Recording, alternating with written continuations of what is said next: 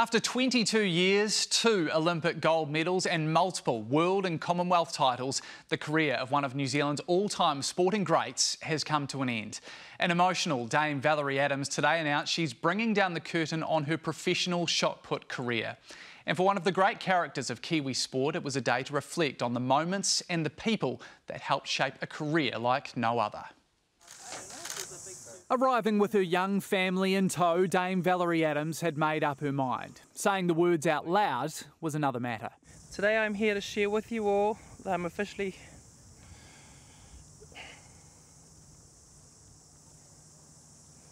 hanging up these size 14 throwing shoes. Shoes that will be impossible to fill. But after fighting to win a bronze medal at last year's Tokyo Games, the 37-year-old mother of 2 decided her mind and body could go no further. The decision a relief to those close to her, including long-time physio Louise Johnson. She was like, good girl, you know, because at the end of the day it's people like her who have to keep me together to perform for everybody else, and nobody sees that. The last few years have been quite hard physically and mentally, and just the relief that she has given herself permission to stop hurting herself. Plus it's halved my workload. It was a day not only to honour a Kiwi Olympic great, but for Adams herself to say thanks to those who have been part of her journey. Among them, Kirsten Hellier, who took a 14-year-old Valerie Adams and helped her become an Olympic champion, setting the benchmark for other Kiwi athletes. At 20 metres 56, that's fantastic. Being able to have somebody like Val to look at and go, well, gosh, you know what, if she can do it, I can do it. And you can't be what you can't see, and that'll be one of the many legacies that she leaves here.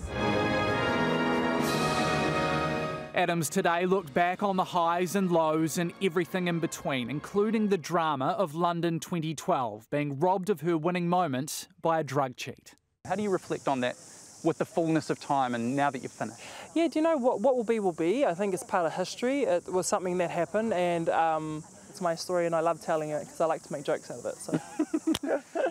And now Adams' story is about family, who played a big part in her decision to retire, especially her son Kipaleli, a type 1 diabetic. Managing diabetes is one of those things that it doesn't stop, it never ends. There's always something every day, you know, and their whole life depends on you, and you are there for them wholeheartedly. She'll still be there for her Paralympic gold medal winning sister Lisa, who she'll continue to coach, and she's also looking forward to the release of a feature-length documentary about her life. We know you're going to be a movie star. Are you going to get your red carpet moment? I don't know, I hope so. It'd be nothing less than this champion deserves, one of the true greats of New Zealand sport.